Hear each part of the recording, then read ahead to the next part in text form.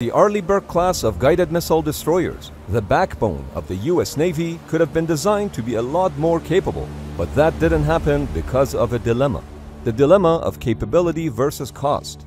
The truth is, American shipyards can build better ships, but Congress doesn't want to pay for them, which is why some key design elements of the Arleigh Burke destroyers were more influenced by budgetary watchdogs than naval engineers.